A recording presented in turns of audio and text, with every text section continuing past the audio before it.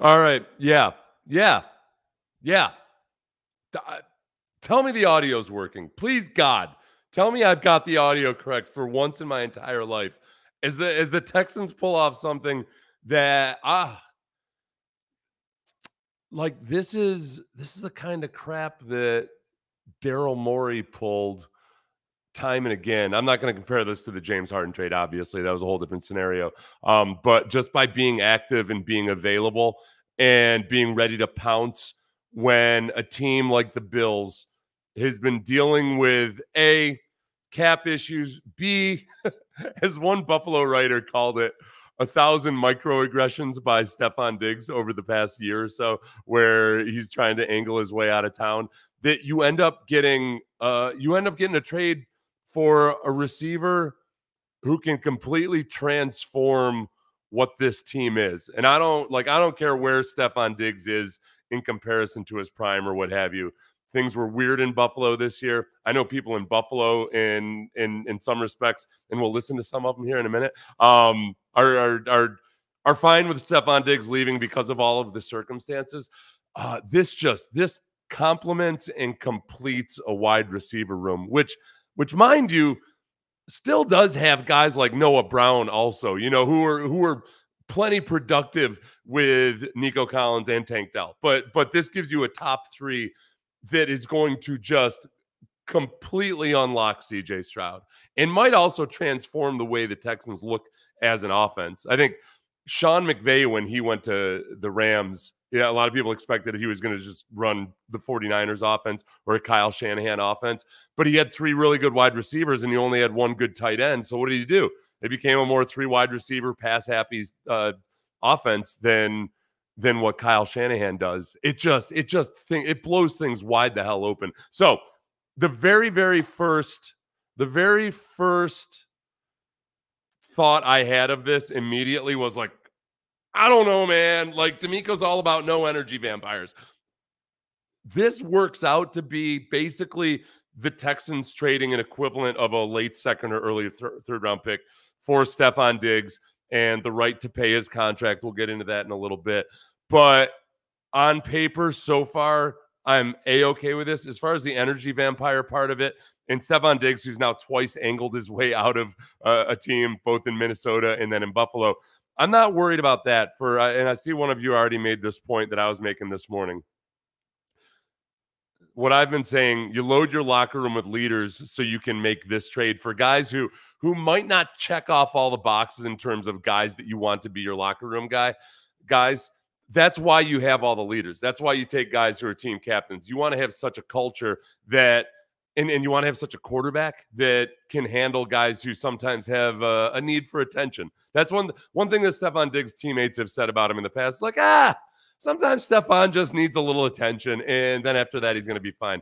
So that is a big question, is exactly how does the personality fit? I'm not really worried about this at this moment because let's remember those first couple of years in Buffalo, Josh Allen and Stefon Diggs were best buds. They loved each other. It was going to be a brotherhood that would last forever. I'm sure they still like each other. It's just that circumstances in Buffalo changed. When Nick Caserio got here, a lot of us wondered, all right, how much of the Patriots way is he going to try to bring in here?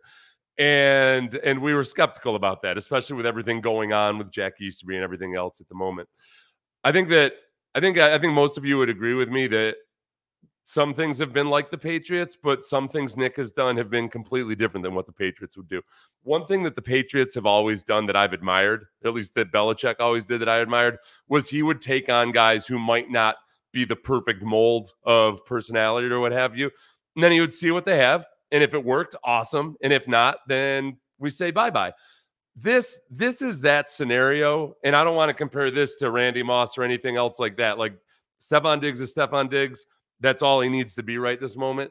He doesn't. We don't need to compare it to any other trades or what have you. But in terms of bringing in a guy where the previous place just wanted to get rid of him for cap reasons and also just because he'd worn out his welcome, that you bring him in here and basically you're tied to him for a year. The guaranteed money is just $3 million after this season. I'm sure they're going to restructure the salary a little bit or do something where the Texans now have, according to Texans cap, I believe it's $11 million in cap space. They'll be able to expand that back up and be able to work. But man, this is exactly the kind of bold and ballsy move that you do when you create all that extra cap space that they created last Friday. Seems like forever ago because we kept waiting for, okay, what's the next move? What's the next move? What's the next move? We thought maybe it would be a Derek Brown trade, or I'm even blanking on any of the other trades right now. This just, man, when it comes to people that have, and a lot of this is coming from Buffalo. I've been spending the last hour kind of looking. I talked to a couple of people I know in Buffalo just to get their pulse on the situation, and I've seen people say like, well, it's not going to be such a honeymoon when Stefon is yelling at CJ on the sideline about not getting enough touches. I think there are a couple things here. One, when Josh Allen was hooked up with Stefon Diggs, that was when Josh Allen was at a point in his career where, yes, they had made the playoffs. The Texans beat them in the playoffs, but Josh Allen was just simply not looked at as a huge smashing success just yet. So Josh Allen very much relied upon and needed Stefon Diggs, and Stefon Diggs was on his best behavior. But I also think it's important to note the difference between, like, let's say CJ Stroud versus a young Eli Manning. Remember with Eli Manning and Shockey was just constantly demanding the ball, and it turned out over the course of a few years that, wow, it looked like when Shockey was injured, Eli actually looked a lot better, and they ended up getting rid of Shockey, and in some ways it made Eli Manning better. CJ Stroud is not Eli Manning, like in terms of maturity, in terms of leadership, in terms of ability to set a hard line, all that stuff. I am not worried about that in the slightest. So in terms of any concerns about Stefon Diggs and either his personality fit or anything like that, I think it's going to be just fine. And if it's not, then this is a minimal risk. I had to keep checking to see. Check to see and be sure that the Texans still had both their second round picks. I thought it was going to be a misprint. And honestly, I still will. I'll read this. I'll read the terms of the trade to you because I'm going to have to keep doing this just to be sure that I don't screw it up, because this is that you picked him up. I don't care who you draft in the second or third round this year at receiver. There's just zero guarantee whatsoever that you're going to get the kind of play that you're going to get out of Stefon Diggs, especially when paired with Tank Dell and Nico Collins. So the Bills receive a 2025 second-round pick, which was acquired from the Minnesota Vikings in a March deal. Y'all remember that. Well, the Texans will also land a sixth-round selection and a fifth-round pick next year. In a deal that stands as one of the most significant moves of the offseason, this is from Mike Middlehurst Schwartz of USA Today. Two aspiring contenders shifted their outlooks for both the near and the long term. The Texans now have a go-to receiver for Stroud, the reigning NFL Offensive Rookie of the Year, who this season became the youngest quarterback ever to win a playoff game with his team's victory over the Cleveland Browns. I was there in the wildcard round. Diggs, 30, has had at least 100 catches in 5 of the last 6 seasons, while eclipsing the 1,000-yard mark in each of those years, with top target Nico Collins returning and promising second-year pass catcher Tank Dell working his way back from a fractured fibula. I saw that. The Texans have flipped one of the league's most questionable receiving core before last season into one of its most talented groups. Very important to remember, and thank you for remembering that, Michael Middlehurst Schwartz, is we have all these jackasses acting like everybody knew that CJ was going into a perfect situation and that Bryce Young was the one who was going to have hardships. My ass. So I got excited when I found out about the compensation. I got excited when I started thinking about like some of the counter arguments in my own mind were, all right, Ed Reed. Okay, Ed Reed was not the same player at the stage of his career that we traded for Ed Reed as Stefon Diggs is right now. So I'll reject that comparison. I also do think that Stefon Diggs is very much stepping into a better situation than Ed Reed was at the time. And I think part of that is that, look, man, Ed Reed was looked at as the guy that's going to finally push the Texans over the edge into actual genuine contender status. I do think that that's how we're going to start looking at this with Stefon Diggs, very much so. But the circumstances are just different, and the quarterback situation is certainly different than it was with that 2013 Houston Texans team. So that part I feel good about. As far as like some of these microaggressions I talked about that Bills fans will cite, or that Tim Graham, the writer, cited. I mean, some of this was just simply certain things on social media. Stefon Diggs' brother Trayvon hinting about how he should get up out of there. Stefon Diggs blowing up on the sidelines at times. The one thing that I know, just because as I was kind of, voyeuristically listening in on Buffalo radio after Buffalo was eliminated from the playoffs, there were a couple times towards the end of the year when Stefon Diggs had a drop. Well, in that Chiefs game, there was a very specific moment where Stefon Diggs dropped a very catchable ball and turned around, and as he was walking back towards Josh Allen, went like this, like, yeah, the pass was a little bit off, and like that was it. These guys lost they flipped their bleep when that happened. I'm not worried about that because again, that's something that happens in like year 3 or 4 or after things fade away. Like the Bills are paying a boatload of money. They're actually taking a net cap hit of $3 million because they've got $30 million in dead cap money that they're going to have to pay on this just to show him the door. And the Texans are not going to have to deal with that. The Texans, this is a 1-year deal or a 1-year scenario where they're tied to Stefon Diggs. So I feel freaking awesome about this. And I did not expect to. When I first thought that I wasn't going to like it, a lot of it had to do with the compensation. And I'm just not worried about it whatsoever at all. Let me read a couple comments, and then we'll get to listening in on Buffalo, perhaps. Sour Grapes, Buffalo wouldn't have been in the playoffs without Diggs. Buffalo's lost, Texans gain. Yeah, and Patty, I think at least part of it is just different timing on the franchises. I think, yeah, I've seen some people try to frame this as Minnesota emphatically winning the trade where they ended up drafting Jamar Chase after they sent off Stefon Diggs to Buffalo. I don't know if it needs to be that emphatic a victory that, basically, what did I say? Jamar Chase, Justin Jefferson, sorry. Victory over my brain right there. So I think that the Bills got a lot out of Stefon Diggs. Like Stefon Diggs helped legitimize Josh Allen. And I think that is one of the differences here. Remember, like we talked about just like 5 minutes ago, Stefon Diggs legitimized Josh Allen, whereas CJ's already been legitimized. Remember, we saw Josh Allen in that playoff game versus the Texans. I mean, he was lucky that the Texans had to play their asses off to win that game, but Josh Allen was also lucky to not actually blow it single-handedly by that stupid lateral that he tried. Like, he was still a very raw and immature quarterback at that time. He made some changes to his throwing motion, but he also got Stefon Diggs, and that changed everything completely. And like right now, though, they shot their shot. They had their quarterback on their rookie contract, just like the Texans do now, and it didn't work out. So I think things have gotten ugly up there in Buffalo. It's not. I don't even blame like the fans for. I don't blame the Buffalo fans whatsoever for like basically saying like, all right, fine, we got to reset anyway. So Stefon Diggs is not the guy for that situation. I agree. I think that's probably where the two sides can meet in the middle. It's like it was a bad situation. Stefon Diggs is not particularly like situations like that. He finds himself in a new situation. Air Raid. Do you play in the NFL? I saw you on NFL 2K5. Yeah, I did play in the NFL. Yes. Thank you, Darnell. Sorry, I don't know why that caught me off guard a little bit. I don't like to think of myself as somebody who played in the NFL. I like to think of myself as YouTuber extraordinaire. I like what you've been saying on the radio. When you've got as many leaders on the teams as the Texans do, you can afford to bring in the occasional knucklehead or diva. Yes, keep reminding me of that because I've been making that point, and I wasn't speaking specifically about Stefon Diggs, but I do very much 100% believe that. And that's why, look, in the Belichickian Patriots of yore, one of the reasons that they could bring guys that like didn't seem like they fit the Patriots way was because they had such a strong culture.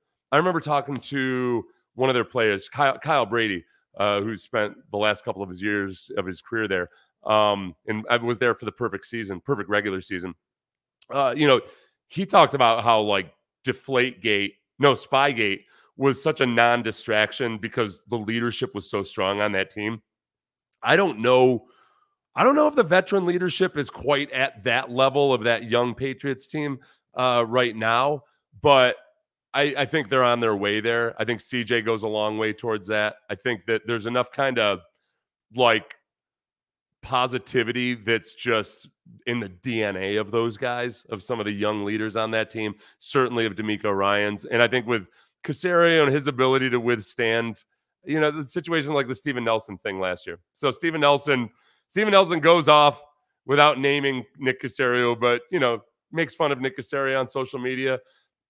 Nick kind of just lets it slide, understands that these things happen. Steven Nelson comes in and ends up having a really good year for the Texans. Like that's, and I don't know if Stefon Diggs has done anything nearly approaching that. Steven Nelson flat out just insulted the general manager. So like they've been able to withstand little blips in the radar like this and just kind of let bygones be bygones. So I'm not worried about it. Let's see. I was on the 2005. I was on the year 2002 roster, 2002 through 2006. Okay, real quick, a 20-second aside. Physical 100 on Netflix. It's a Korean reality show where these athletes, 100 athletes, vie through these obstacle courses and everything else to become the last and final standing one. But this is our new thing on the radio show. The Korean word for wow, as I become trilingual, is wah. And so it's spelled UWA in English. So wah. And that's my favorite thing to say now. My wife and I just randomly throughout the day will say wah. I asked and I'm late. Damn it. I know, Gennaro. We're here now. We're here for you. I'm extremely excited about this. I think that some of you wah. The trick is to not do it. Don't try to do it with an Asian accent, because then you're just going to sound like a bigot at worst, or at least an idiot at best. You just say it with your American accent, but wah. It's almost like that's an accent that crosses cultural and ethnic boundaries right there. You can you can yell out wow with nothing. Okay, excellent point, Gennaro. Just hope Nico doesn't lose targets, or it raises an excellent question. As somebody pointed out that I follow on Twitter, I'll think of it as it comes to me. Oh, it was John Crumpler pointed out that fantasy owners are going to hate this. Two things are going to happen. I guarantee you right now, two things are going to happen. One, people are going to be upset that Bobby Slowick still wants to run the ball. I will not be. When properly executed, the run game and the pass game in this scheme are integrally related. Like the one relies on the other, and there's nothing wrong with that. There's zero part of me that thinks that, oh, wow, because the Texans were more efficient passing the ball on first down, that didn't have anything to do with the fact that they're also committed to running the ball on first down. I think this will help them get better at running the ball. I think Joe Mixon's going to be facing more light boxes than he would have otherwise. He saw a bunch of them in Cincinnati. But there's that. But then on the other side of it too, there's you've got Dalton Schultz on the tight end side of things. You've got Mixon and whichever other running backs. But then you've got three very, very valuable wide receivers, not to mention whichever fourth and fifth guys mix in. So I think there's going to be days where you start Nico Collins and he only gets 3 receptions. And then I think there's going to be other days where you don't start Nico Collins and he gets 17 receptions. That might be stretching it a little bit, but I think it's going to be that kind of a situation, which can be all good. It's all about it'll be horrible for your fantasy football team, but it'll be good for the W's and L's. Let's see. Like I said on Twitter, this offense is feeling a lot like 2004 Indy. This is the best wide receiving trio in the league. Let me bring that up a little bit. I'm going to try to – you guys know how well it goes when I try to be my own producer on air, so just be gentle with me. But I do want to bring up a couple of my bookmarked tweets. Let me see. Enjoyed the stream. Great breakdown and analysis. Thank you. We'll also talk about Stefon and his production and how it waned over the second half of the season. I think that, for one, look, it was a weird year where Buffalo was in the top 5 in a lot of offensive categories, even as it was obvious that Ken Dorsey had to go and they had to try something different. It was a really strange set of circumstances. I do think that you got to point out that Stefon Diggs' individual production doesn't tell the whole story there. He did allow a lot of others to feed based on him getting the lion's share of attention. And I'm not even saying that to make excuses or anything and act like he's going to get 1,700 yards this season or anything. I think it's that you should expect on a game-by-game basis, Stefon Diggs should be more lethal just because teams can't focus all of their attention on Stefon Diggs. Like there's going to be, when healthy, there's a Nico Collins, there's a Stefon Diggs, there's a Tank Dell. All three of those dudes are sphincter tightening to defensive backs. You know, in Tank, it's with his speed. Nico, a lot of it's with his run after the catch, which gets even better now that you can spread the field out even more. And then you can use Stefon Diggs all over the place. Like I try to be pretty level-headed about this stuff. And if there's one thing I fear in football, it's winning the offseason. Because man, a lot of times it is just it's a shortcut to getting your teeth kicked in during the regular season. But there's enough about the way that Nick has handled this that I actually feel pretty good being optimistic about moves like this. Like this is not mortgaging your future. This is not leveraging the farm or, risking your retirement fund to bring in an aging guy like this. I very much feel that and believe that. The other thing too, I think sometimes when it comes to guys who might be perceived as difficult personalities, you got to kind of look at how do they affect other guys in the locker room? How do they affect team morale? I might be wrong on this. We'll have some guys from Buffalo on the show tomorrow, from the Buffalo media market. And I'm curious about this. I never got the sense that Stefon Diggs' disgruntlement was filtering down to other guys on the team. I didn't feel like they didn't have buy-in or anything. I know there was that weird article written about Sean McDermott and his odd references to world history in 9/11. But other than that, I'm not overly concerned about that. All right, I'm going to bring up sports shock jock Sean Pendergast. Let's see if we can do this.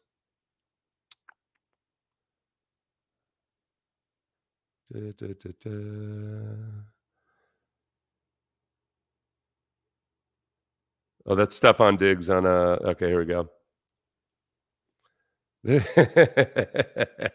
I didn't want to ask Sean to come on because he carries my ass all day, every day during the week. So let me know if you guys can hear this. This is Sean Pendergast with his 4 thoughts on this trade. Here is my getting into the truck to go home reaction to the Stefon Diggs trade that the Texans just executed. Stefon Diggs is a Houston Texan, the latest holy shit moment in what feels like a machine gun of holy shit moments over the last several weeks, really going back to that's poetry right there. The last year in the draft and hiring DeMeco Ryans. A machine gun fusillade of holy shit moments. This is an incredible, incredible day. Stefon Diggs is a Houston Texan. I've got 4 thoughts on this. Great trade.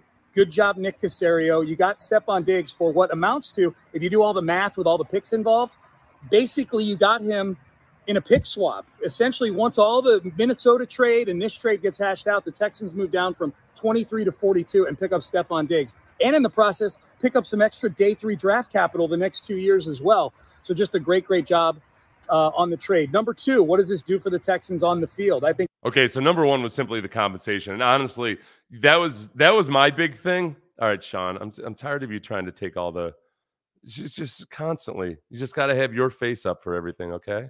Sean, just a little Seth time, all right? So yeah, the compensation was the big thing for me. At the very beginning, listen, Nick apparently already apologized to Sean. Nick Caserio, who we have on at times when Nick wants to explain things, we have him on the show. We give him a very soft landing, and yet every freaking big deal gets announced like a half hour after our show is over. And I don't know if Nick is trying to make it look like he doesn't like us because he's afraid people are going to think we're too cozy or something. I don't care if people think we're too cozy with Nick. But today, this broke with 1 minute left in our show.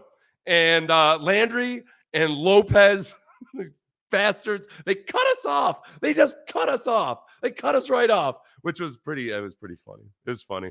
But it left me to just sit and try to absorb everything. The compensation was what led me to initially say, like, I don't know if I like this trade. And in my mind, I assumed, oh crap, they gave up a first or something for an aging wide receiver. Like we've said, we basically almost just did the opposite of the DeAndre Hopkins trade somehow. And when you find out that, you know, Sean was framing it in terms of, if you go back to the Minnesota trade out of the first round, yeah, it does end up to be just like a pick swap. In terms of just the Texans trade with Buffalo, it amounts to like a late second round pick or an early third round pick to get Stefon Diggs with multiple years left on his deal, but really only a huge chunk of guarantees this year. So a very team-friendly situation. They're probably going to change it a little bit. The Texans have right now $11 million in cap space, so they'll probably tweak his contract. And I would imagine Stefon Diggs is happy about this opportunity and this situation. If he knows, I guess the one big question would be like, all right, realistically, does he realize where he is in his career? And it's really good to have some help. I think coming out of Buffalo, he probably understands that. Like trying to bring Gabe Davis along for these last couple years to be a running mate with him, which never really happened. I mean, they had to go out and draft a tight end really to get another threat. He's probably super cool with having many mouths to feed as long as it's all part of winning. And he doesn't have to do it in cold weather. So that's good. So that was point number one from Sean T. Pendergast. I think it makes them a Super Bowl contender if they weren't already. Whoa. All this firepower. Wait a minute. So just a great job on the trade. All right, so this is number 2. I haven't checked the Super Bowl odds. We haven't even talked about this yet. Number 2, what does this do for the Texans on the field? I think it makes them a Super Bowl contender if they weren't already. All this firepower that they have, adding Joe Mixon and Stefon Diggs to Nico Collins and Tank Dell. And, oh, by the way, C.J. Stroud pulling the trigger. Are you kidding me? The rest of the AFC South and the AFC is on notice now with the Houston Texans. On notice! For sure. Training Sorry if I yell, everybody. Camp is going to be a whole lot of fun. Number 3. Okay, so Super Bowl contenders. Let me drink my drink here for a second. This is just water. Super Bowl contenders. Yes?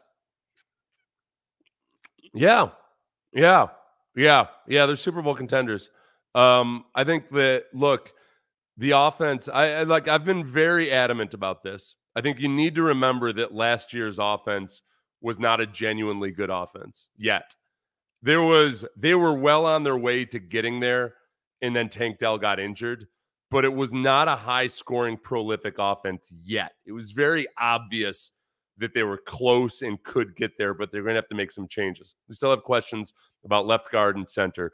But honestly, just simply the threat of these receivers balanced off with hopefully a better running back and the other, and CJ Stroud being a year older helps make the offensive line better. Also, CJ Stroud in having one extra year of experience, and I think this offseason, as much as we're going to deliberate and dream about the passing game, this offseason, I guarantee you CJ, if he hasn't done it already, is diving into understanding the run game and understanding exactly how to check into the right plays. There's one thing John Harris and I talked about this.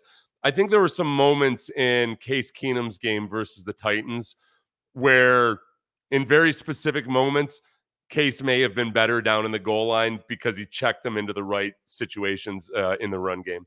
And that's something like, that's not a slight against CJ at all. That's simply Case Keenum having been around forever. And on some of those things, a veteran quarterback just knows and sees things a little bit differently. So I think this year, the offensive line hopefully gets better, individually as a group. Each of those guys hopefully gets a little bit better, but especially at left guard and center. But especially I think CJ's maturation, adding extra weapons is going to make them look a lot better than, just by virtue of not having as much pressure on them, by the offense having more options, and by CJ checking them into advantageous situations. So that's big. CJ can also become more of a leader now that he's got a year under him. So and then defensively, obviously they still have to figure cornerback out, and it's not an ideal situation at defensive line, but I mean, for them to be less than average, it would be taking a step back. So I think at the very least, you've got a chance for a potent offense, And I think you're going to have an above average defense. We'll see exactly where it goes with the secondary and everything. So yeah, I'm not going to say that Sean is overreacting to that. Trying like hell not to be an excited homer about this. I'm trying like hell not to start drinking at 2 p.m. But yes, I approve so far of what Sean Pendergast is saying. Got to pump the brakes a little bit. The reason why Stefon Diggs was so inexpensive probably had to do with issues behind the scenes.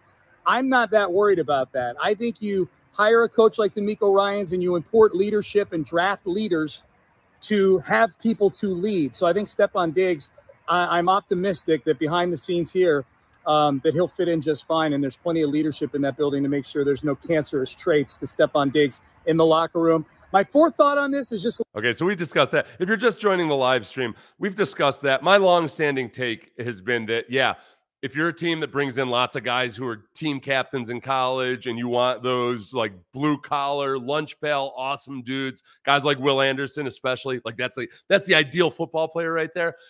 It's awesome to have those guys, and you should try to get as many of those guys as possible. But like, at a certain point, you got to think, all right, well, who are these leaders actually leading? If you got a bunch of leaders in here in the NFL, ideally, you always have to have this balance where you've got enough leaders to offset the knuckleheads.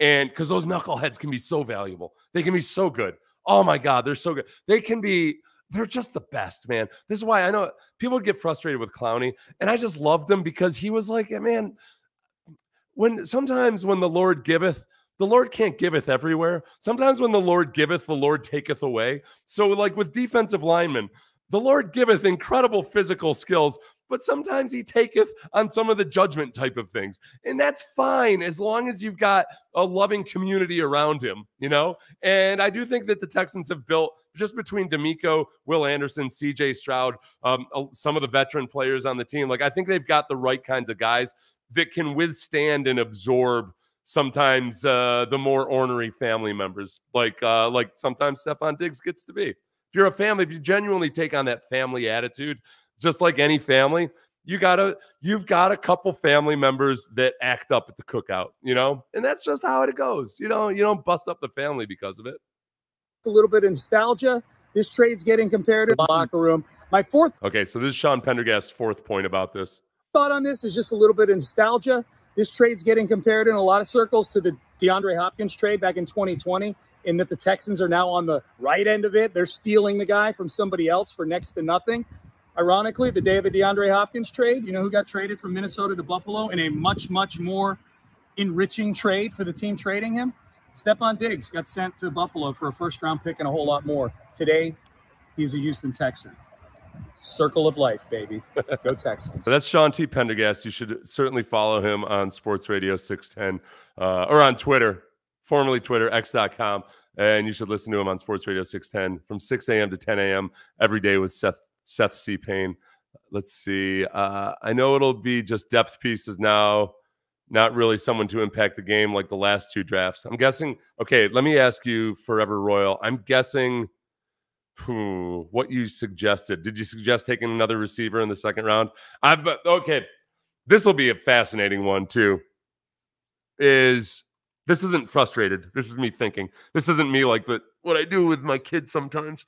What do you do? What do you do in this draft class where there's so many promising wide receivers? If you're sitting there, with one of your 2 second-round picks, somebody double check that with me. I still can't believe that they still have the 2 second-round picks this year. That one of those wide receivers is available. Yeah, I think you got to take him. No. All right, I'm gonna have to deliberate on this. Do you take whichever guy? I don't know. Maybe you're a Ricky Pearsall fella or something. You'd get Ricky Pearsall to the point. I'm overthinking this. Hopefully it's a very clear-cut situation. T'Vondre Sweat, my dreams of a time. You know what? Honestly, if T'Vondre Sweat and what if you got T'Vondre Sweat and one of the sleeker defensive linemen, one of the defensive tackles that's a smaller guy? If I'd been thinking about taking like one defensive tackle and a wide receiver in the second round. I know it doesn't always work out this way. You know, it doesn't always work out so perfectly that the guys that you want in the positions that you would really like are going to be there. But if I were to look at a situation where when we get to, I just want to be sure that I get this right. And we got to listen to Buffalo radio here in a minute. Because Buffalo, I've listened to Buffalo radio a little bit as they discuss this stuff, and it's interesting. It's interesting. Consensus big boards.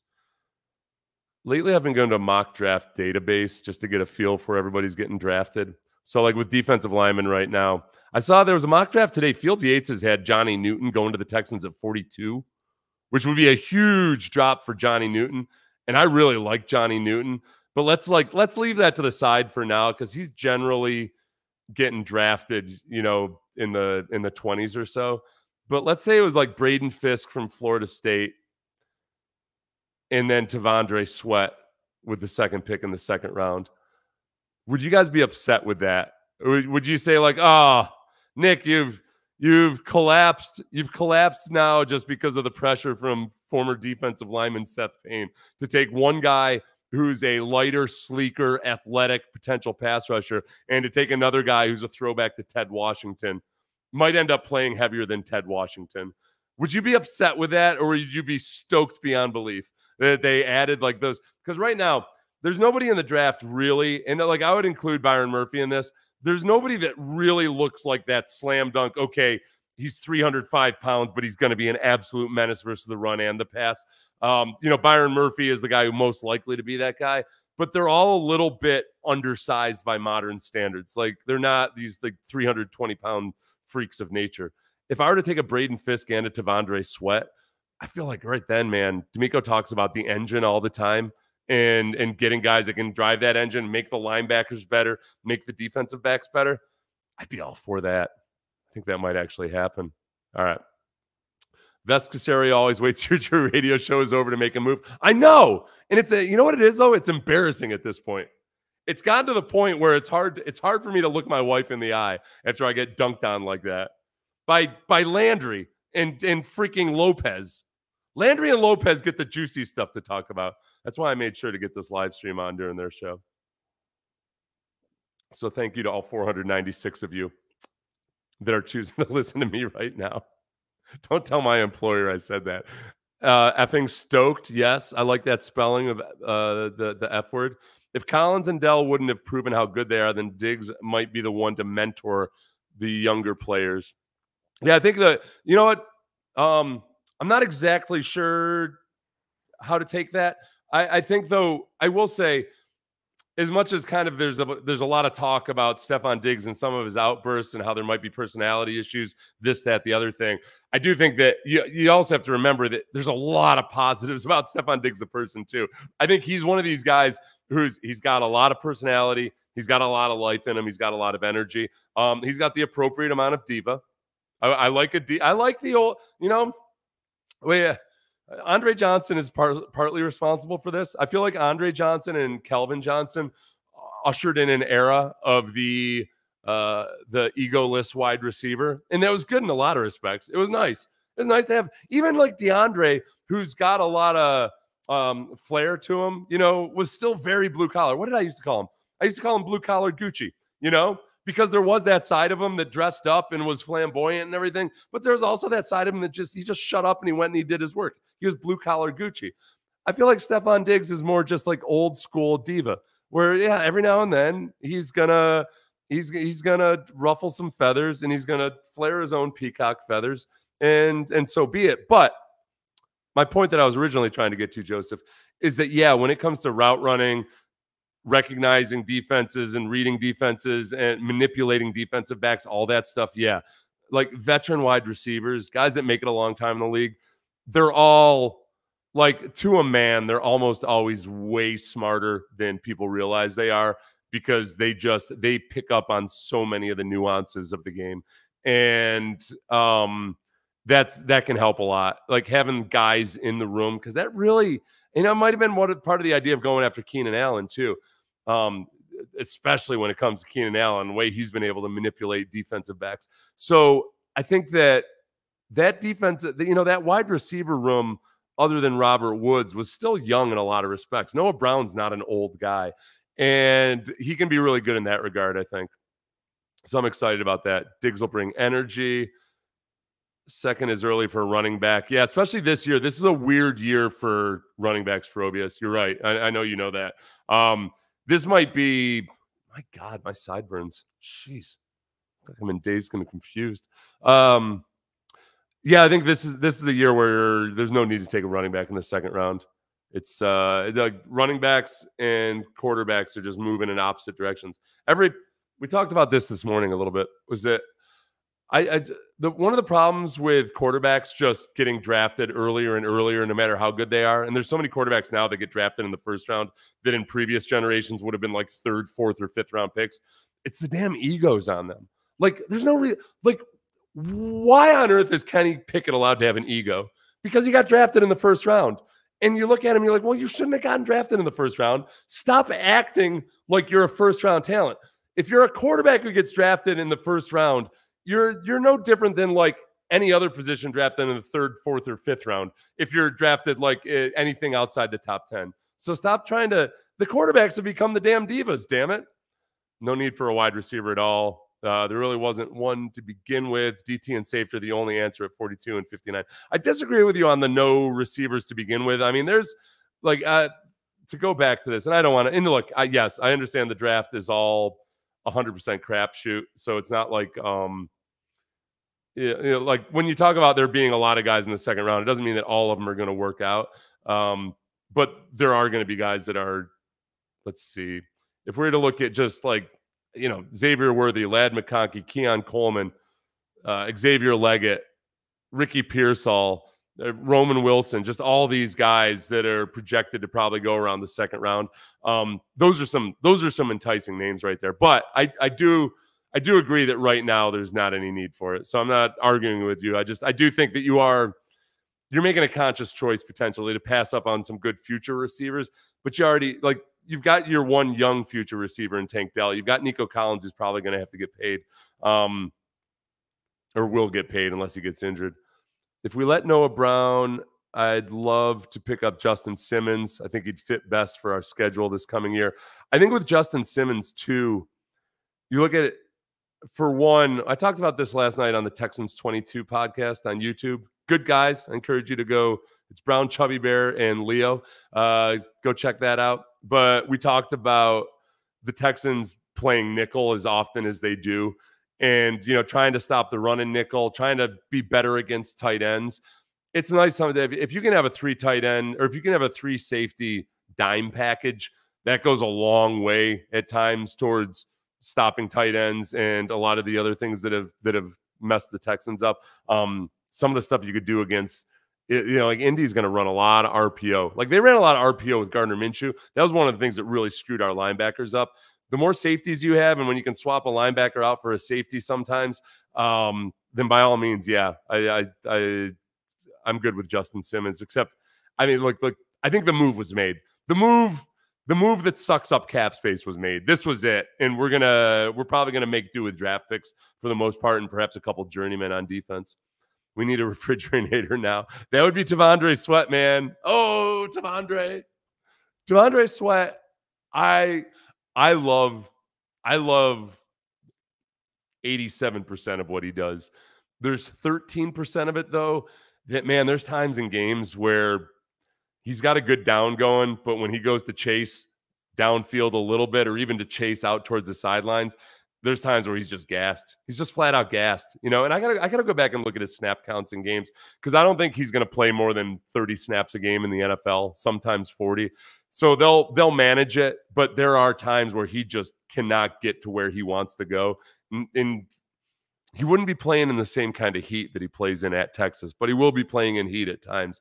So that's the only thing that scares me about it. But he would bring a run stuffing element and just kind of a badass lead pipe to the jaw element that we don't really have on the defensive line right now.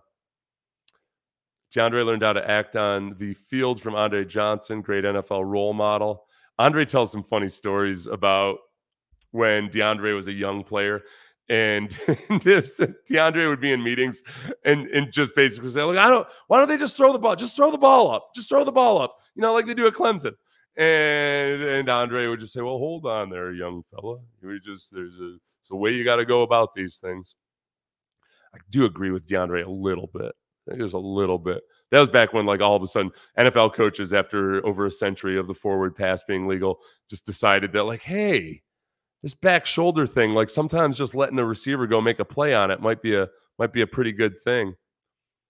Let's see. Got to keep CJ out of the ice tub. Kevin Hart and his tubs will give CJ a hammy cramp.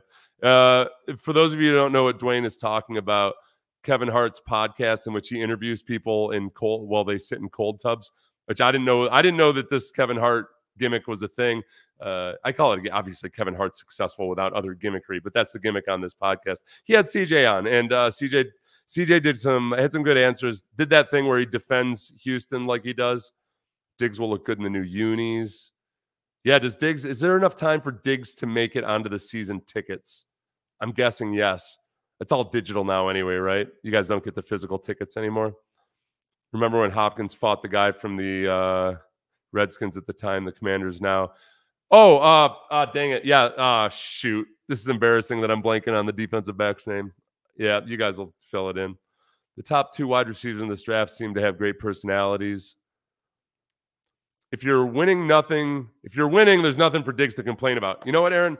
Yes, 100%. And I do think that, look, this is something I fought for a long time. I used to fight this.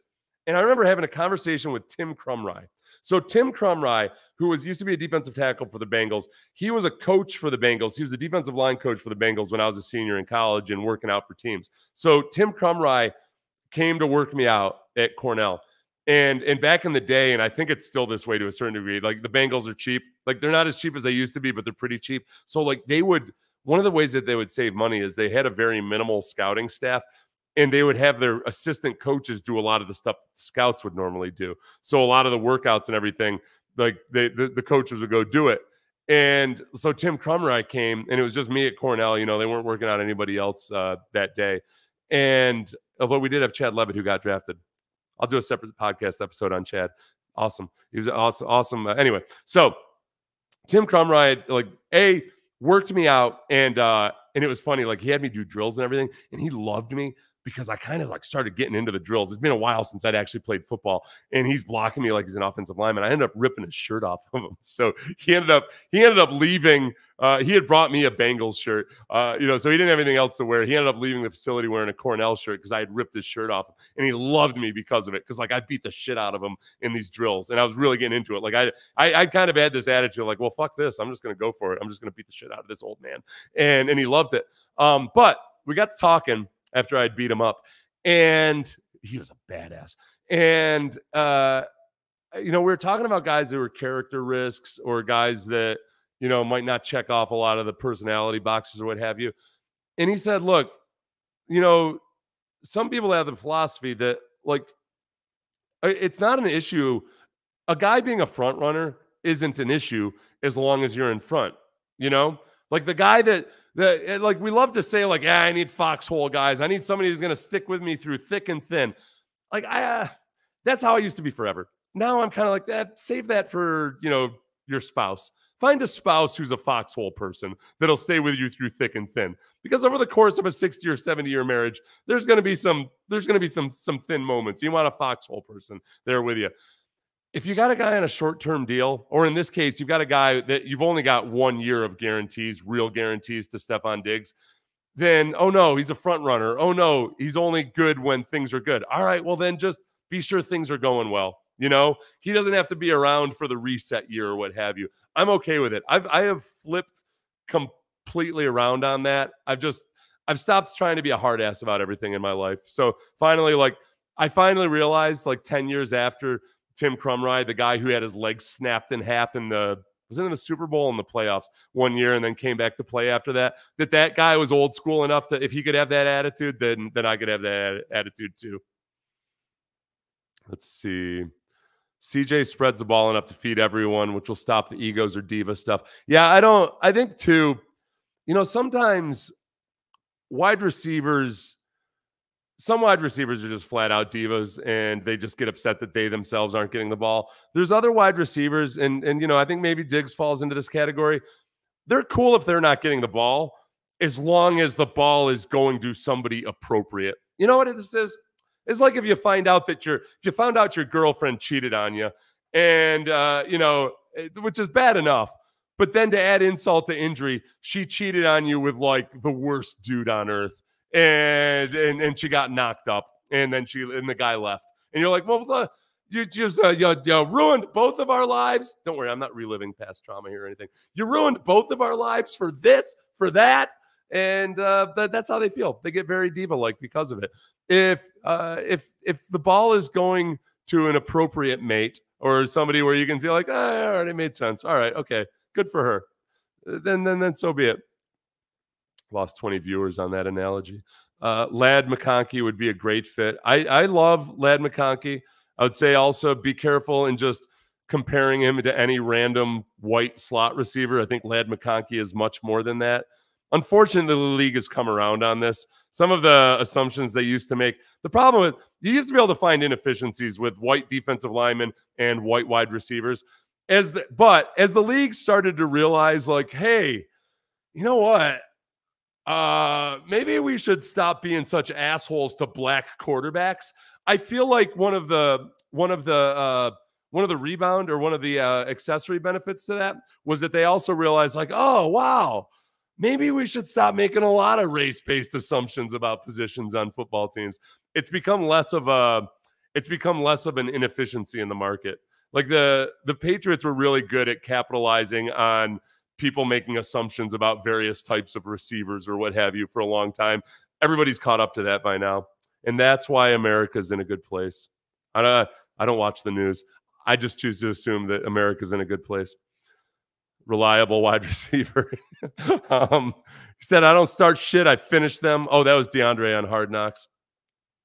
Let's see. Javon Baker makes sense now. They probably picking him up later in the second or third for the future. They brought him in for a visit. They brought in at least, the guys on Texans 22 were telling me this. This is where sometimes the draftniks and the bloggers and the YouTubers are really good at keeping up with this kind of stuff that's not put out there massively. The top 30 visits, they've had at least 8 wide receivers in. And I wonder if maybe what the most likely thing that happens is they end up taking a wide receiver in the 3rd round. Like that one of these guys who's likely to slip that they feel good about because there's just so many wide receivers in this draft. Maybe that's what ends up happening. I'm totally not ruling out. Yeah, Baker in the 4th. Yeah. Still, the quarterback safety hybrid is what they need. That does make sense. Now we wait for the draft. Yes. We need a tight end. Yeah. I think thanks for writing in caps. By the way, the caps won't help you in general. Usually when there's a boatload of comments, I'm just going to kind of go through and hit it randomly. So I appreciate the effort, but a solid young tight end will set up the post Schultz. Yes, that's true. But this is the problem though, too. Outside of the Georgian, outside of Brock Bowers, there's not a ton of really good tight ends in this draft near the top. I think that's something where you're going to if you take a tight end, it's likely to be in the mid rounds and maybe he works out, but it's not something you necessarily aggressively go after. That's just the way this year's draft is looking right now. Facts, the Lake team, facts, and also D'Amico's personality on the team will keep Diggs in check. The Lake team. That's something I should know. Even if it's a misspelling, I should know. How much cap space is left? Right now, there is $11 million in cap space. So they can change that pretty quickly if they kind of just tweak Stefon Diggs' contract a little bit. One nice thing about this trade, for those of you who are just coming in, basically it works out to giving up like a late 2nd rounder or early 3rd rounder, depending, how everything shakes out. But very, very good compensation on the trade front. The Bills are taking a boatload of dead money just to say goodbye to him. This year is the only substantial guarantees on the contract. So, there's some things they can do to tweak this to where it's still not going to hamstring the Texans on down the road, but they can create a little bit more cap space. But it makes a lot of sense. We got Stefon Diggs for free, except for the paying him part. But yes, free from a draft standpoint, I think. We were talking about, and for those of you who didn't realize, the second round pick is a 2025 second round pick. So they still have their 2 picks from this year. All right. I want to do this. Let's do this. All right. Let's do something fun. Let's do this. You guys like fun? You like fun? Let's have some fun. That's my creepy guy. We've got Sean Pendergast. We're done with you, Sean. Thank you.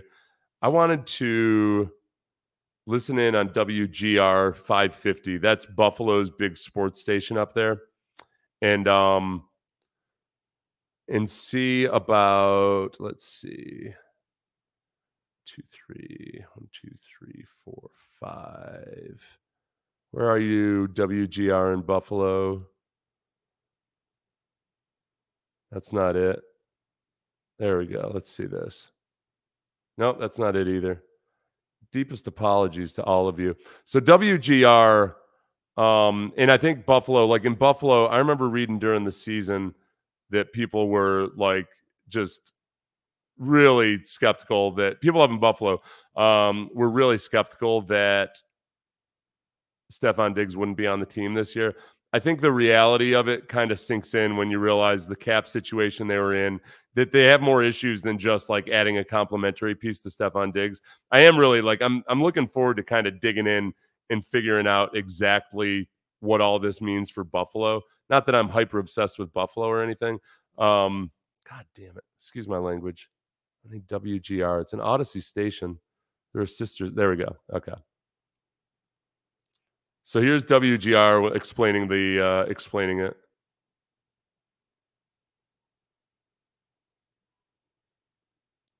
Hopefully you guys listening to your favorite podcast. That's smart. Earning your degree online from Southern New Hampshire University, to graduation. Between you and the game. That's why they make ordering for free delivery. No. With rugged, good weave. So whether you're Nordic, shop online. Houston Texans. We do have the compensation. This is coming from Adam Schefter. The Bills will receive a 2025 second-round pick via Minnesota, while the Texans, they receive Stefon Diggs, a 2024 sixth-round pick, and a 25 fifth-round pick. Joining the show as well, who's still somehow here. I had a meeting. Jeremy White of the morning show. Conductor of the wide receiver train. How are you feeling? Yeah.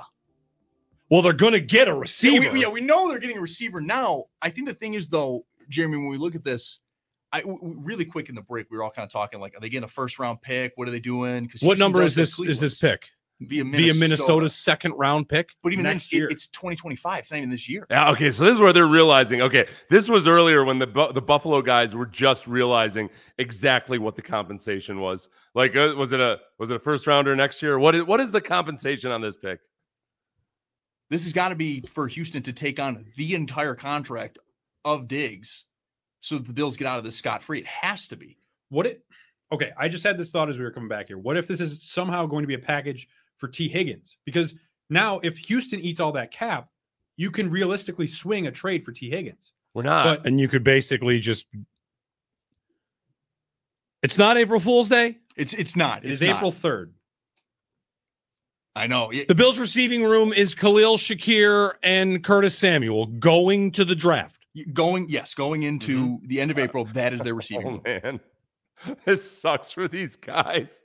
Oh, jeez. What this tells me, though, is that the Bills love this wide receiver class. They have to. Mm-hmm. Yeah. They have to. Okay. That's a good point. At the very least, they can say, all right, we got... Because I think Bills fans were sick of some of Stefon Diggs' antics, but they did also understand that, man, we've got nobody. Which not surprising. Well, yeah, it's generational potentially. But my phone's dead. I'm trapped. I can't even tweet about it. So I mean, like, where right, do you go? I'll let you guys go. I'm sorry. It's real. It is real. It is real. I was thinking it was fake, but no, it is in fact real. It is real. Multiple different sources tweeting about it now. So. This is ridiculous. Gonna hear more from Jeremy tomorrow morning. But then, okay, so these guys, this was like in the infancy of it. This was right when I found out about it. Like, in my first thought, okay, those guys were on the same page as me, where you're wondering, okay, well, we don't know what this means. What's the actual compensation? If the compensation makes sense, then by all means, sure, that's fine. But so we went in opposite directions from here. So the Buffalo guys are assuming, all right, well, they got a first or something, right? Or maybe a second round pick this year, maybe the 42. Like, if they're going to get a second round pick, can it be the 42 at least? No, you cannot get that. You can get next year's second round pick. Oh my gosh. At least it's Minnesota's. All right. Oh, you know what? That wasn't working any well anyway. I need something more updated from these guys. Tomorrow morning. But I mean, this is going to carry the rest of the day. I mean, this is massive news. And I think Jeremy's right to bring it up, though. Going into the end of April 25th is the start of the first round. The Bills wide receiver room is Curtis Samuel, Khalil Shakir, Justin Shorter, and Mac Hollins. Yeah. That's your wide receiver room. All these poor bastards. They have to move up though. Yes, now. Like in my mind, we were just talking about it. Like if they move up, Diggs is your 2, but they have to move up now because if your guy at 28 or even 20 doesn't hit, that's your wide receiver room. Yeah. I'll tell you what, this is a cautionary tale of like how quickly it can all fall apart. The Bills, man, the Bills were right there on the brink of it. The Bills were right there. If they had a good field goal kicker this year, they could have gone to they could have beaten the Chiefs, or at least took it into overtime or something. Man, it fell apart and evaporated so quickly. This is why, and honestly, the Bills right now they're taking a $30 million cap hit to say goodbye to Stefon Diggs. They did everything they could to maximize Josh Allen's rookie quarterback contract. Then Josh Allen got paid, and this year they had to say goodbye to a lot of people, plus Stefon Diggs. This is why I try to be super patient when it comes to not being overly aggressive during free agency. I think so far Nick has nailed it with the contracts he's given out.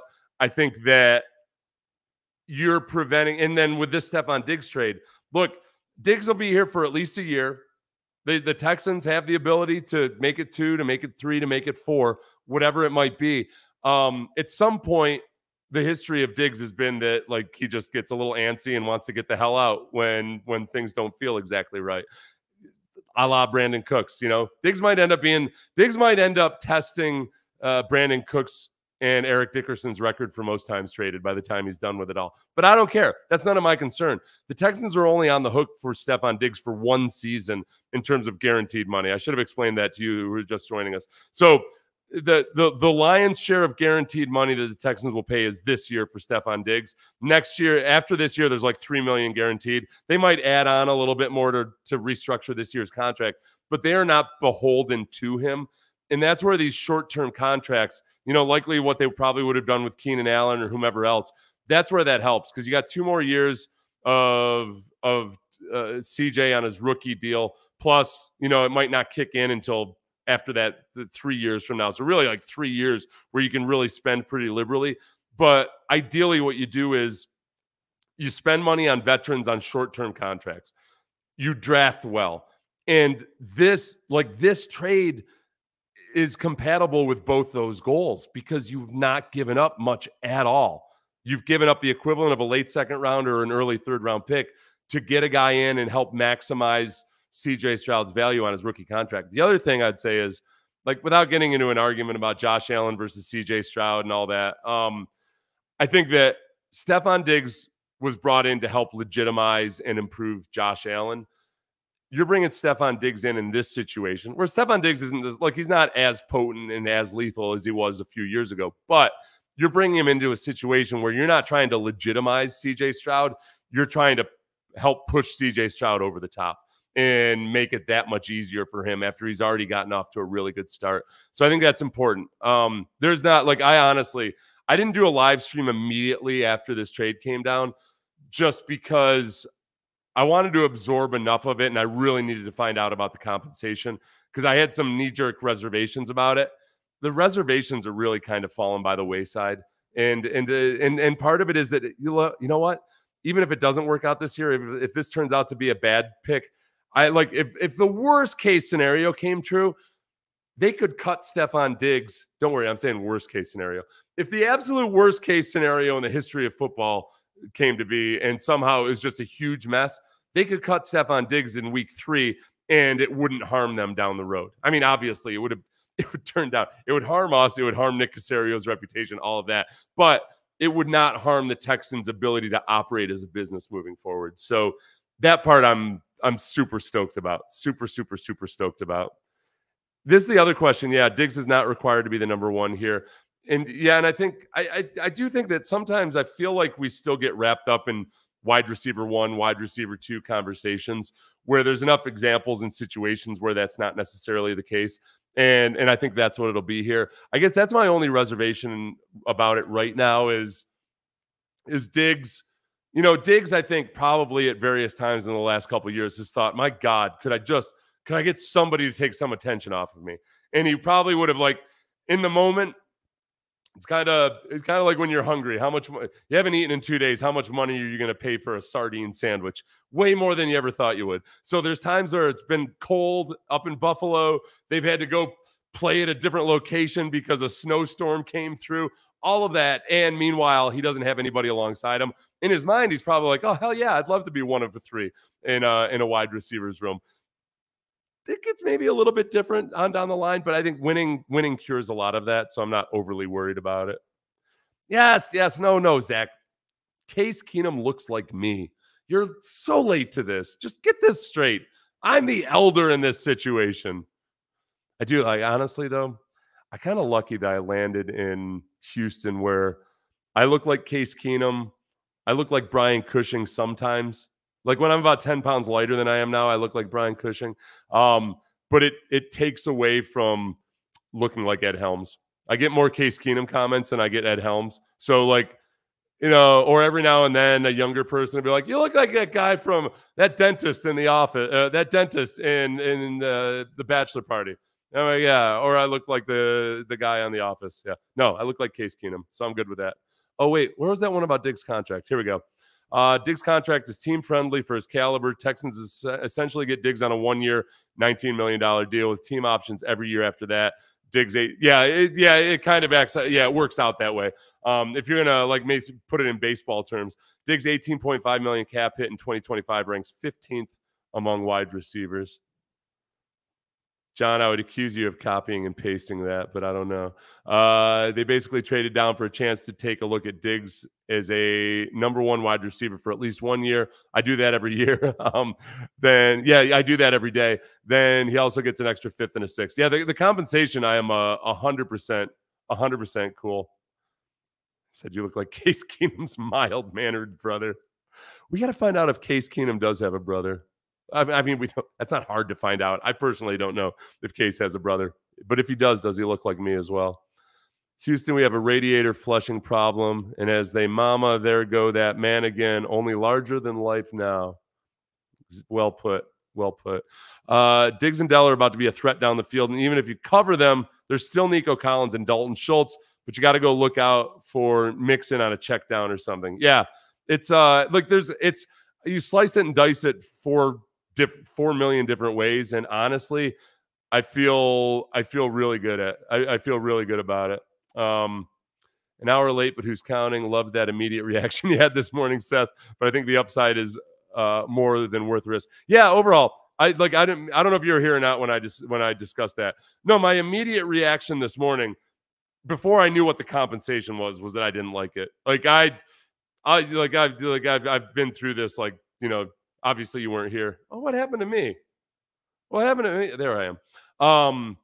No, all of my potential objections to it have fallen by the wayside, and that started with the actual draft compensation. Once I found out that they'd given up really just negligible compensation for Stefon Diggs, who I don't even care if he's still in his actual prime yet or not. When you wherever he is in his life arc, he just got boosted a little bit. He got Ozempic here by getting Tank Dell and Nico Collins as running mate. So listen, man, the initial reaction in my mind was, oh crap, they gave up like next year's first round pick for Stefon Diggs. Now that that's fallen by the wayside, any other objection I have about it is negligible. and I am A-okay 100% with this. There's not a part of me that thinks that somehow this was a bad idea or anything. I don't know what Landry has done with my initial like 3-second sliver since then. I'm sure it's been all on the up and up and very reputable of him. But yeah, let's see. I want to make a custom shirt for this free agency. You don't win free agency on day one. Yes, that was my. That's what I said long ago. It was a long time ago. It feels like when I was trying to stress to people that you don't win free agency on day one, as everybody was wanting to get out the pitchforks for one poor. Let's see. I want to see what I did pick this up earlier. I want to play if we still have it. Oh, we might not have it.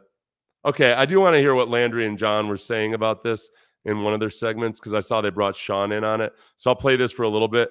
I always feel a little bit iffy about stealing from my employer by by playing their YouTube as I'm on YouTube. But at least this isn't actually during Landry's show. Hold on a second. So this would have been in the loop. This was still in the infancy of the trade, and I'm not sure that they would have known what the compensation was at this point. So let's see what it is.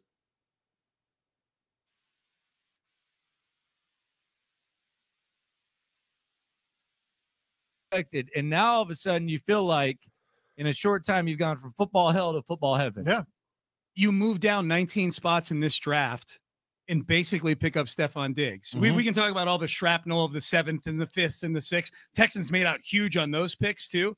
But at its core, this trade is the Texans getting Stefon Diggs from moving down from 23rd to 42 in the draft, which if you feel like this is a draft where you can get a player at 42 that you really like, that you like nearly or as much as you would have got at 23, right? They've told us. Well, and I think the big thing about this draft, not to get too far off in the draft weeds, like this first round of this draft is going to have so many guys taken in it prior to 23 or maybe even in the first round overall that the Texans, I don't think ever would have been on it in the first place. Right. Because they actually have a roster now that has real offensive linemen and a quarterback and wide receiver. Well, now another wide receiver to go with it.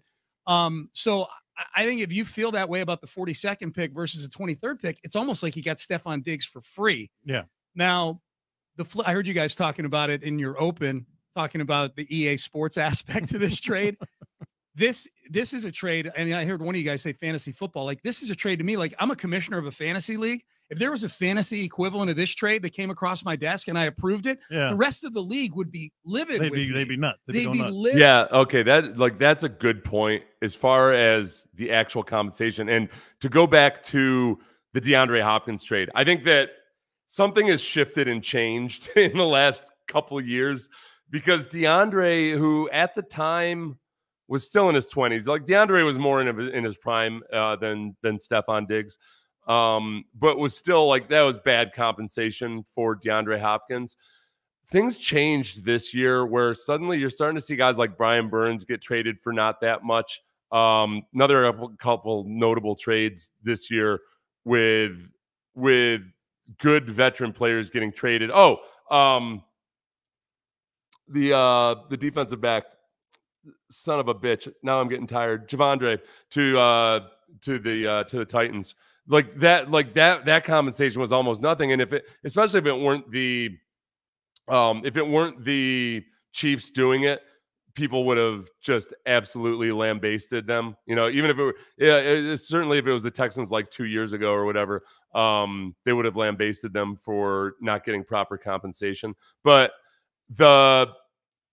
this year, I think things have just changed a little bit, and teams are starting to get a little bit more savvy about offloading either contracts or what have you. And really the Bills at this point, heading into the draft, had probably, like those Bills commentators were saying, had probably made the decision that, all right, we got to clear the deck in a lot of ways. It's going to be painful this year, but Diggs, like we're going to have to get rid of Diggs next year, if not this year. And we got a bunch of good wide receivers in this draft. So we'll take one on the chin and we just got to get rid of them. The fact that they were able to do it for what they did, I think probably speaks to just the chilling of the market and teams understanding that, okay, these deals do come available if you stick around and wait around long enough. I think that this honestly, this might be the year that this might be the year that like Nick really comes into his own as a man, as a GM, and that he's been at it for a few years. He's always been active at trading on draft day, especially stuff, right? Like he's always had a ton of transactions, but like that Daryl Morey part of him that I think maybe like really is starting to figure out how to be patient, because there's something like the James Harden trade available at some point. And you have to sit through a lot of lulls, and you got to not press for things. But if you wait for the right moment, you're going to get something like that. And, you know, like the James Harden trade, and I'm not comparing the Stefon Diggs trade to the James Harden trade, don't get me wrong. But that ability to just sit and wait and know that something's going to happen. I talked about this with Sean the other day. It's something you learn, like after I've lived in a bunch of different places. We've had to move a bunch, and I've bought houses a few times. Like you learn after a while, like, oh, wait a second, I got to stop falling in love with some of these houses that we're looking at, because another one always shows up. Like there's not, I don't know if you know this, there's quite a few houses in the United States. And at some point, even if it's not on the market right now, even if you got to stay in the apartment you're in for a little bit longer, what have you, something else is going to come along. So you don't bend your standards based on whatever the current market is. And I think Nick's really good at that. Like he's got that correct amount of robot to him to where he won't get too emotionally hungry for something or try to stretch too much to make a deal happen. Hopefully, I think maybe this is a little bit of the culmination of that. Like they didn't know how they were going to solve the wide receiver problem. And for a second, it looked like it might be Keenan Allen. It turns out it's Stefon Diggs. And I don't know if we'll find out maybe more later about like just how long and how much they've been in discussions with the Bills, but it's not something you can bank on or count on. So that part of it, I really like about it. All right. It's a bit much. Bill O'Brien tried. Okay. So I don't know if it's about the bit much or B.O.B. tried. Yeah, old B.O.B. should have stuck to play calling. So you know what, though, honestly? So with Bill O'Brien, he was the opposite of what I was just talking about, right? Like, and this is why it's so hard for coaches to be the GM. Ideally, the GM is like the adult, and the coach is the star athlete teenager. Like the parent and the star athlete teenager. And the star athlete teenager sometimes just needs to understand that you can't have everything all at once. And the parents got to, dole things out slowly and be careful and think about your future. And yes, son, you have to go to school. No, I don't. I'm going to be a star. No, you have to go to school and you have to keep a B average. Or you can't. And that's how it's supposed to operate. When you remove that parent from the head coach, all of a sudden, the kid is staying up too late. He's eating junk food. He's going out and he's buying those strength shoes that you used to see in Sports Illustrated with his allowance money and everything. And it's a mess. And you end up overspending. And like with O'Brien, it wasn't just the Hopkins trade. It was like so many trades. It was, with all due respect to Whitney Merciless, because I love Whitney, but they gave Whitney Merciless a contract that they did not need, nor they should have given to Whitney Merciless at that point. They gave the damn center. They gave Nick Martin like a top 5 centers contract, and he was struggling to find a job 2 years later. It was like deal after deal after deal, trading away Clowney, like all these things that in the moment you can make an excuse for it or you can make an argument for it, but the sum total of it was just devastating. So with Nick, it's been the exact opposite to where, man, all right, I can find issues with that and I can find issues with that, but you look at the sum total of everything, and on the balance, it makes sense. This trade especially, even if it doesn't work out, like this is the classic situation where if the Stefon Diggs trade doesn't work out, I will not say that it was a bad attempt at a trade, because it's obvious that the Texans went into it with eyes wide open and they went into it with protections. They're getting a veteran wide receiver who can be a bit mercurial at times, but they understand he's 30. He'll turn 31 in late November this year. But I don't worry about the physical decline just yet, because he's going to be in a better situation this year than he was last year. So whatever physical decline there might be, it's going to be offset by the fact that he's got actual running mates this year. And, had a good quarterback last year, but no running backs this year, no running mates.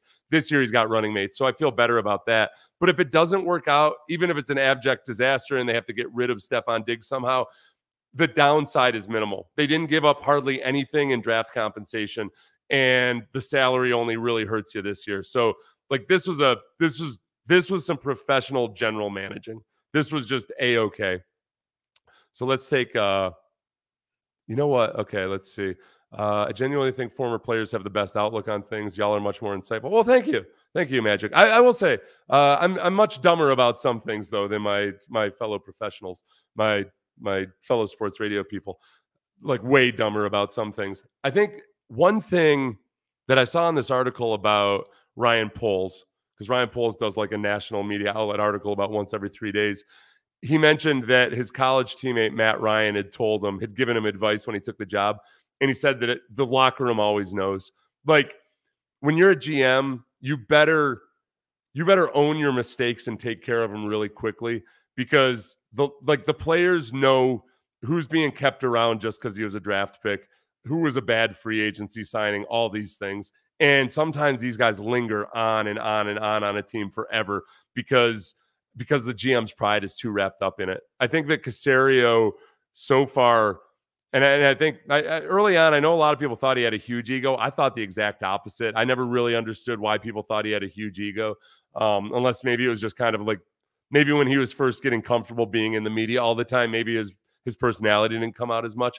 But I think he's very willing to understand and accept that he's made mistakes. He's done that multiple times. In that first year, the defensive lineman there that they traded for and then got rid of immediately, like they admitted their mistakes on that one. So I feel good about it.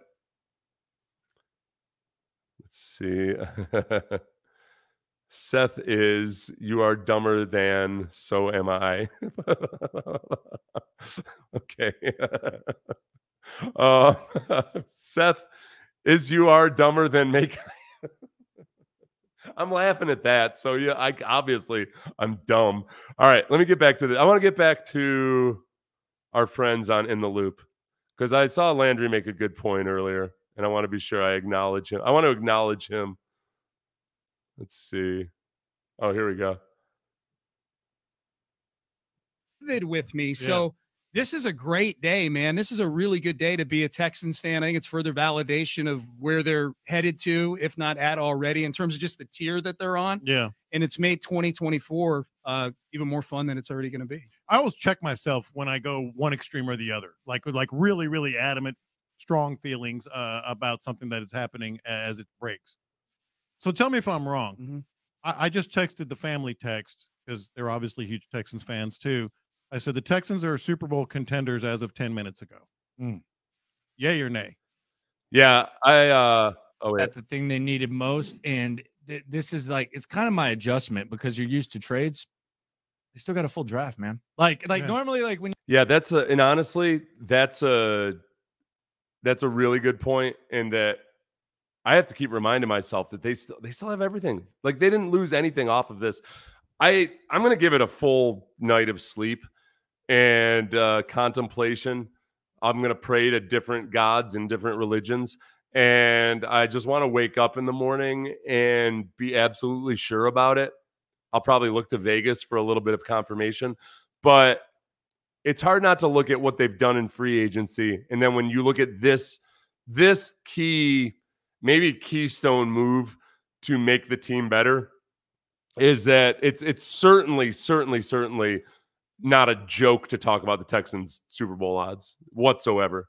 And I think what you have to look at, if I'm gonna make a counter argument to it, if I'm gonna argue with myself, if Seth were to say, all right, they're a Super Bowl contender now, evil Seth on my shoulder might say, well, you do realize you don't have a starting cornerback opposite of Derek Stingley, and Derek Stingley only played half the snaps in the season last year. And I would say, well, that's a good point. But as far as I know, I've got no reason to believe that Derek Stingley is injured now, or is at any greater injury risk now moving on to the future, except for prior circumstances. But I also feel like because they bolstered the pass rush, the combination of Danico Autry, Danielle Hunter, a still improving Will Anderson. Remember, you have to factor that in. Like Will Anderson. Like Will Anderson should be in double-digit sacks somewhat routinely. I think he made enough improvement in the second half of the season and with an entire offseason in the NFL. I think you should expect that he starts being a double-digit sack guy. That makes everybody behind them better. So a defense that had already come a long way last year during the season, I think through experience and through the draft and through perhaps another free agency pickup or so, and the previous free agency pickups, they're going to be a better than average defense. I don't know how much better than average, but they'll be an above average defense. And with a quarterback, as long as CJ makes that Joe Burrow bump into his second year, very, very possible. And remember when the Bengals made the Super Bowl, they were like one of the dead last, like bottom 3 in terms of odds at the beginning of the season. Texans already were much higher than that, but this does this changes things. This changes things quite substantially. A little bit more of in the loop and how they were responding to it. This was after they understood what the draft compensation was, so they were able to absorb everything in full and total. When you make a move like this, it's like, okay, well, we traded our first, we traded our second, or what? They got a full draft. Mm-hmm. That's weird. I mean, it's good weird, but that's weird. Isn't it weird to you? Like, yes. I mean, is that not strange? And you can pick from the and like I said, this I'm going to be variations of this theme all day long. I've been in this game a long time, not to be that guy. Oh, look at you. No, this was brilliance on display from Nick Caserio. Yeah. Just absolute from the very first day, when we were, talking about what they didn't do to the second day to what they did do, every step he knew where the chess pieces were going to be next. And that to me is something you just don't see. He knew the teams that were desperate. I think that's the big thing. I think you look at the chain of events of these two trades. That's where he knew that. Yeah. Like, I don't know. I think as far as knowing exactly where all the trade pieces or where all the chess pieces were, I'm not sure I 100% agree with that. I think that with Nick, it is very much about the fluidity of the situation. And like, whenever we've talked to him, he very much stresses that like it's hazardous to plan too far out ahead because so many things change day by day, hour by hour in the NFL, that you just have to be open to many, many different possibilities, which is a stressful place to be for a lot of us. I'm not one that thrives on ambiguity. I get very stressed out and nervous. I would be like 3 times worse than Bill O'Brien as a general manager. Okay, well, that's maybe not. That's maybe putting it a little too extreme. But I do think that he understood that he didn't have to chase opportunities. They could have upped their offer even further above and beyond what Chicago offered for Keenan Allen. Maybe to just, if he felt like, oh no, we've got to get Keenan Allen. But like, he passed on Keenan Allen, and I don't know if at that moment he thought it was realistic to get Stefon Diggs for what amounted to a late second round pick or an early third round pick. I don't know if he knew that. Or if he planned on that, but he knew that a situation like that might arise, or it might. And I think they would have, like, it's not like I was going to panic if they hadn't gotten a third wide receiver. I had started off even skeptical that they should even go after one. I got changed. Like, actually, a lot of listeners and viewers changed me around on that, and I changed my opinion on that. But it still wasn't something I was going to be distraught over, partly because there's so many good wide receivers, or at least good wide receiver prospects in this draft. And I think that's where Nick was too. And ideally, you want to go into the draft or free agency without feeling overly desperate to get anybody, and to take the deals that arise as they come. And I think that's what we ended up getting in this trade right here. It would have been the same thing with the Keenan Allen trade. I don't know if they knew exactly that Keenan Allen was going to be available, but he knew that guys like Keenan Allen would come available. And the teams, more so now than ever, they're using trades, and they're willing to walk away. It looks like they're willing to walk away from deals a little bit more quickly. Maybe, part of it too is just the cap rising by as much as it did this year. That gives a lot of teams extra wiggle room and eating dead space. In the Bills, that the cap going up by as much as it did is one of the things that allows the Bills to walk away from Stefon Diggs right now and to be able to absorb that $30 million dead cap hit. I mean, that's the amount that the cap went up is exactly the amount that the Bills needed to absorb this space. So that made things a little bit different too. Let's see. Even if Diggs is a cancer, he's an outsider in the beginning. How much damage could he even do in that locker room in the first season? Right. And one thing I said earlier, and I'm going to double check this with some Buffalo people, but I think there's a difference sometimes between a malcontent and a cancer. So, which is like, yeah, it's frankly, it's like the difference between a mole and a cancerous tumor. A mole might be ugly to look at, but it's not spreading around and causing damage elsewhere. And I think some of the things that Stefon Diggs and the way he would act out at times, you could look at that as kind of like a mole on his reputation. But a cancer is something, a cancer in a locker room is a guy that spreads to others. You know, it's an infectious disease. I've never gotten the sense that Stefon Diggs was a guy who was like fomenting dissent or, you know, creating a bad locker room environment or anything. I think he's a guy that just acts out sometimes and people know it and realize it and they just go on about their day. I could be wrong on that, but I think I saw a Doctor Who reference here. He's living in a tesseract, seeing through time and getting these awesome trades and drafts. Yeah. I hope everyone stays healthy for this upcoming season. That would help too. I wanted T. Higgins, Josh Cooper says. Yeah, no, okay. So, you know, that's another one. All right. Well, T. Higgins, I don't know. I think there's another one that maybe was a possibility, but I think the Bengals they're kind of sitting in a nice spot right now where there's not a huge hurry to get a T. Higgins deal done. And he is young, and he's the kind of guy that you want to hang on to, as opposed to a guy like Stefon Diggs. The Bills knew that they were going to have to get rid of him within a couple years at the latest. So I would have, a young T. Higgins that you knew you could have for however long, that would have been nice. But again, talking about the different situations that it might arise, this is the one that was most palatable right now. Daniil Hunter will keep his old teammate in check if Diggs starts acting up. Yeah, maybe. Yeah. Y'all 1 year run is over. Oh, Mac. I'll never get over that vicious put down. Yeah.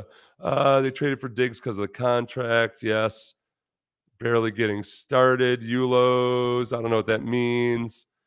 You can pay Nico after Diggs. Imagine being compared to a mole and that being the positive of two choice. Look, I come up with these things on the fly, Daniel. It's not. I didn't compare him to a mole. I compared his emotional outbursts to a mole. Like, you know, it was like the emotional out. If Drew Brees had an emotional outburst instead of a mole on his face, that's what it would be. I wasn't comparing Stefon Diggs himself to a mole. I knew that's where the analogy broke down because then I went to the cancer side of things. Yeah. Diggs doesn't have to play in the cold. You know what? Might have been as simple as that. Plus, what Diggs, oh boy, this is going to be one of those moments where I cannot remember if it was 3 years ago or 27 years ago that the Vikings played that one season outside. But I can't remember if, obviously it wasn't 27 years ago, but I can't remember if Stefon Diggs was on the Minnesota team that would have played outside while they were waiting for their stadium to be finished. I think he's just eccentric, maybe like DeAndre Hopkins or Terrell Owens. You can live with that. A wide receiver room usually has one diva on good teams. Yeah, I think I'm 100% on board with that. And like I talked about earlier, like a front runner is only an issue if you're not out in front. And that's when it gets ugly. And then it only becomes a really ugly issue if you're not out in front and you've got a front runner on the team and you've got him on like a 5-year contract with $150 million guaranteed. The Texans don't have any of that in Stefon Diggs right now. They basically have him on a 1-year deal with, as one of you earlier said, it's basically like having a bunch of options on him because the guarantees really are only for this 1 year. So I'm good with that. Oh, he was a cancer in Minnesota. No. He was a pain in the ass, which is different. Plus, he was like, Mac, I don't know if you pay attention to the NFL. He was Josh Allen's best bud for those first couple of years. And everything was awesome. Like, there could never be a problem between those two. Except then the Bills started like doing things like not having any other wide receivers to complement him. They just flat out, they did not have the right offensive coordinator in place. So I got to, Mac, I hate to do this, but I feel like it's not going to bother you. I'm just going to go ahead. No, I won't put you in timeout. So far, you've annoyed me a little bit and you've looked a little bit like a troll, but so far you're not a cancerous troll. Does that make sense? Like I'm not gonna. I performed a biopsy, but I'm not gonna go in and perform surgery just yet. 2024 should be fun. So you feel like Howard's contract being reconstructed was for this because they also re-signed Neville, and I can't recall the other one right now. Yeah, I think either this was either in the works, or maybe just because they had a few of these in the fire and they were potentially going for it. I think that it was probably, we'll find out maybe whether it was specifically for this deal or if it was just that they wanted to make a move like this. And this ended up being the one. Let's see.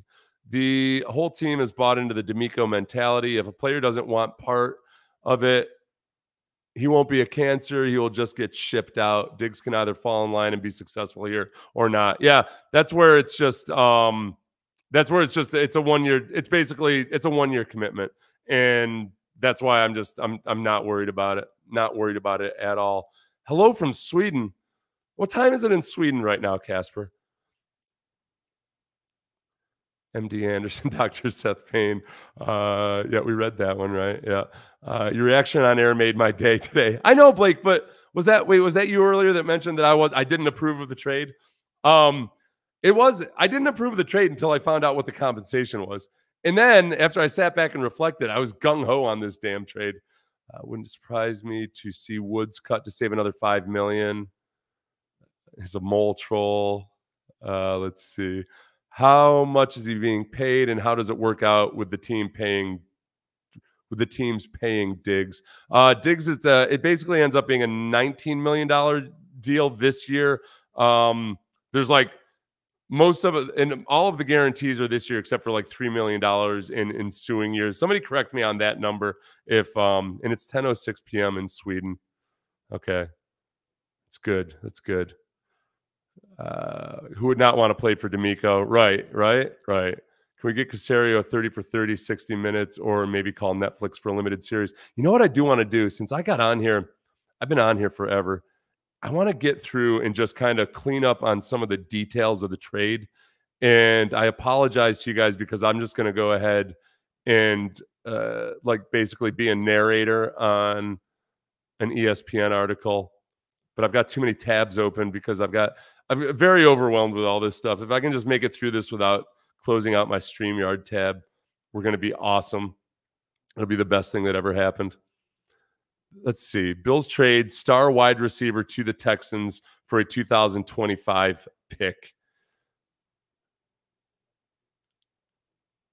The Bills traded four-time Pro Bowl wide receiver Stefon Diggs to the Houston Texans for draft pick compensation on Wednesday. The Bills received a 2025 second-round pick via the Vikings. It's the Vikings pick, remember, that they just got from that trade. In exchange for Diggs, a 2024 sixth-round pick.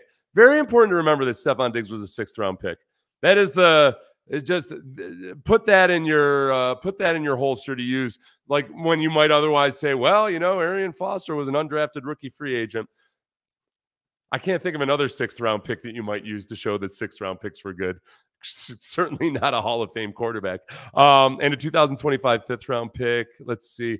So in exchange for a 2024 sixth-round pick and a 2025 fifth-round pick, that's what the Texans get back. The Texans acquired that pick from the Vikings when they traded their 2024 first-round pick to Minnesota.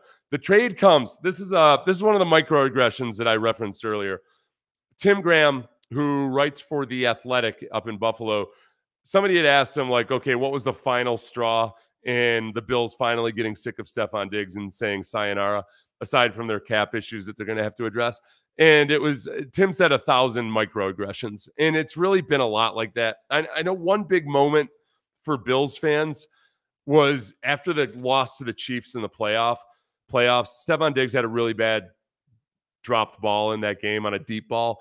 And it was a well-thrown ball. Stefon Diggs totally should have caught it.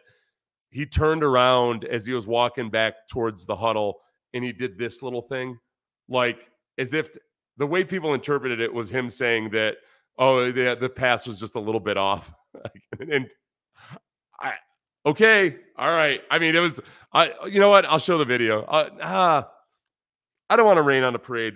It's one of these little things that we're going to have to deal with that's somewhat questionable. But that was kind of like the final straw on a lot of Bills fans emotionally, I think. But the trade comes a day after Diggs responded, "You sure?" to a social media user's declaration that he wasn't essential to Bills quarterback Josh Allen's success. Yeah, I can understand that. I get that. Somebody was trying to say, like, you're not essential to his success. Well, now we'll find out just how essential he was to the success. I do think that I don't worry about Stefon Diggs' production in the second half of this season, where he went multiple games without getting more than 3 or 4 receptions in a game. A lot of that is just the fact that the Bills were so bereft of receiving weapons. Like Gabe Davis certainly wasn't the awesome number 2 that they hoped he would be. That Stefon Diggs got a lot of attention, and I think that'll change. I don't know what his total numbers will look like this year. There's 3 really good wide receivers, starting caliber wide receivers, that they're going to have to spread the ball around to. So if there's disgruntlement, at least it should come with the offense having success as well. The Texans traded for running back Joe Mixon last month, acquiring him from the Bengals, and then signed him to a 3-year, $27 million extension. They also made a splash on Danielle Hunter, 2-year, $49 million contract, 48 of which was guaranteed, remember? That was a big splash that I think, because it was a 2-year deal. Again, we've got this theme of, if you're going to sign a guy who's in his 30s or old in his 30s, then sign him to it can be lucrative, but be sure it's a 1 or a 2-year deal. We don't want to be beholden to these guys who are in their 30s forever. So, that part of it, kind of the commitment the Texans have, the total guarantees they have to Stefon Diggs are not bad at all, extending beyond this year for a guy who turns 31 in late November this year. Last month, the Texans tried to trade for Keenan Allen and offered a day 2 pick from the 2025 draft. The Chargers instead sent Allen to the Bears, but it was a sign the Texans were eager to improve their receiver core to help Stroud in his second season. The Bills, meanwhile, have moved on from several veterans this season. Tre'Davious White, Jordan Poyer, Mitch Morris, Gabe Davis signed with the Jaguars. Leonard Floyd signed with the 49ers. Last season, Diggs had repeatedly publicly expressed a commitment to the Bills and a desire to retire with the team. The 3-time captain, D'Amico loves his captains, signed a 4-year, $104 million contract extension in April of 2022. So it lasted 2 years. Like that huge extension. This is the money part about the money. The Bills are going to carry a dead money charge of $31 million next season after trading him. This will be the highest known dead money charge ever for a wide receiver in any season, according to ESPN stats and info. Some of the drama from last year. Last year, he was excused from the first day of the team's mandatory minicamp by Sean McDermott, who said that he thought the matter with his star receiver was resolved. That clarification came a day later after he said he was very concerned about Diggs' absence. Remember that whole weird thing where basically Sean McDermott said that he was concerned, but then claimed that there was nothing to be concerned about, and then said the media was just making stuff up. There's just always been a lot of drama. This is something that this is what Diggs spoke during the season. Chaos created around me. Let's see. I've never really said anything about being unhappy or any instance of that. So when you're drawing conclusions as to stuff I've never said, that's what kind of troubles me, because it kind of throws a wrench in it. It kind of creates chaos where I haven't created. Chaos created around me, whereas I just been in the same space. I've been in the same place, and I've spoken true words. I've said that same thing over and over and over. So when you draw a conclusion as to how I feel in my foreseeable future here, I've never said anything. But I was a Buffalo Bill. I gave it everything I got. I'm a professional, and I treat this game as such. So that was during the season. At the time, Diggs was distancing himself from tweets that his brother, cornerback Trayvon Diggs, wrote, including, "Man, 14 got to get up out of there." So there's that. And then his production decreased following the first 6 games of the season. It was a dramatic year there up in Buffalo. And look, I think it's important to note that not all the drama was created by Stefon Diggs. There's a whole lot of Sean McDermott and otherwise, not to mention you fired your offensive coordinator midway through the season. I'm going to call it a day for now. If any more details of this emerge, I will be on it. Thank you, everybody, for joining us. I know at one point we had like 500 people on here, which is a lot for a mid-afternoon stream on a Tuesday. or Wednesday. What's today? Wednesday? Okay, so the Astros after tonight will be 2-5, correct? If they win tonight, they'll be 2-5, which is the same record they had after the first 7 games of 2019. All right? I'm going to focus on the positive for a moment here because I spent 4 hours this morning ranting about base running errors before all of a sudden, the last minute of my 4-hour show, I found out that the Texans had traded for Stefon Diggs. But Jeremy Pena, if he finished the season with the numbers he has right now, he would be the best player in the history of baseball. There'll probably be a little bit of a regression, but he's looking good so far. Yainer Diaz, likewise, he's freaking Johnny Bench. And Jordan, though his conventional numbers don't look good, is hitting the ball hard as hell. His expected stats are all very, very good right now. He'll come around. It's these damn relievers. The starters are pitching magnificently. I'm talking myself into this. Same way it took me all of like 37 minutes to talk myself into the Stefon Diggs trade.